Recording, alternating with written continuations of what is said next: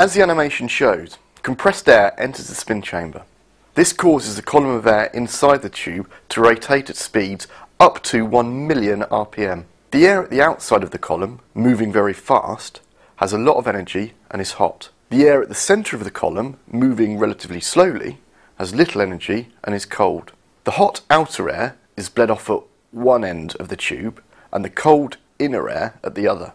The percentage of the air exiting the cold end is called the cold fraction and is adjustable by a control valve.